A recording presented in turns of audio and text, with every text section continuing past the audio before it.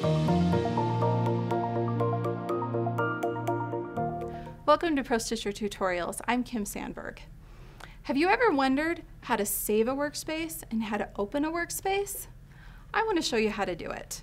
It's really great when you're setting up an entire quilt and you only get a quilt partway through, you want to come back the next day. You can save everything in a workspace, the design and the area, all the designs that you've had open.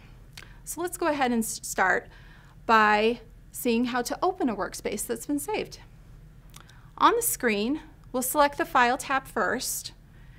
And from the ribbon, we have our first three options are actually libraries. We have a design library, a workspace library, and an area library. We're going to focus on the workspace library right now. So to open a workspace, I'm going to select the workspace button. And you can see right here, I have the last workspace that I closed available on this little drop-down menu. I'll select that, and you'll see everything load onto my screen. I have an area and a design. It's as simple as that. Now, I want to save this workspace, so let's go through those steps. Once again, we'll make sure our File tab is selected, and we'll choose Save from the ribbon. We want to save the workspace, so on the drop-down, we'll choose the second option. We'll have our little Save screen pop up. And you notice here it's going to save it in this folder, 2 PS Tutorials. Well, I want to choose a different folder. I want to save it here in the PS Designs. And I want to give it a different name. So down here in this area, I'm going to tap it and I'll have this little keyboard show up. I now have the option of giving it a name.